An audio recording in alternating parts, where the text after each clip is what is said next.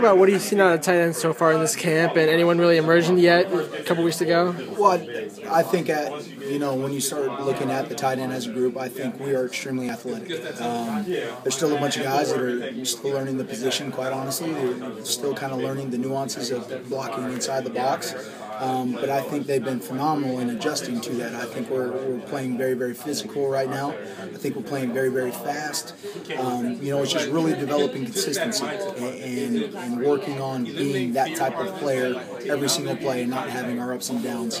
As far as everybody emerging right now, I'd say there's 2 or 3 guys right now that are really trying to bite, scratch, and claw for that starting position. Guys like Josh Perkins that have played before and Michael Hargison will have obvious advantages to be able to try and step up and take that leadership role. But Darrell Daniels has done some unbelievable things this fall camp. So, how different is it not having the ASJ, consistent, big body? You guys are now more athletic.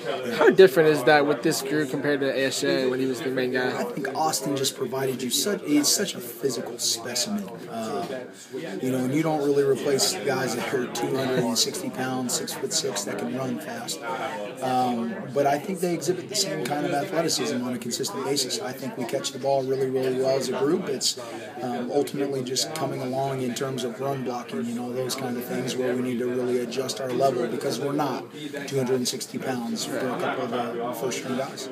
Let's talk about Josh Perkins. He's had some trials and tribulations in his career, going from wide receiver to tight end, being dismissed for those 24 hours. He said he leaned a lot on you. Can you talk about, in your eyes, how big that was for him to come back, and then can you just talk about how strong a relationship you guys have just between you two? One of the biggest things that I always told, and I tell everybody in my position group, especially during their recruitment, is I'm always going to fight for you. I'm always going to be their biggest proponent and someone to be able to rely on, to talk to mentor, and really try and figure out positives in a lot of negative situations. He made a bad mistake. Was that indicative of his character? No, I don't think so at all.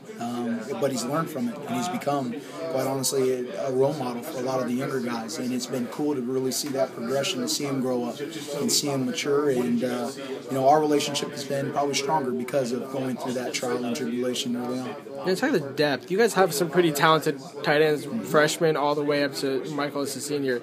Can you talk about the, tight end what you sometimes can call it, or what do you think of the evolution of tight ends recently at Washington? Well, I think, tight ends are, first of all, they're extremely hard to find. Guys that are that long, that athletic, can catch the ball, and are, at the end of the day, have to be offensive linemen. I think that's a very, very rare specimen to find.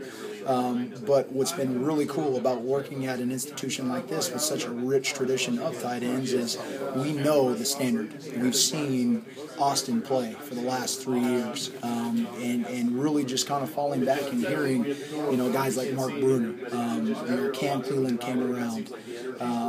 We've had guys talk to the team to really show them, exactly what it is that is expected out of them on a very consistent basis.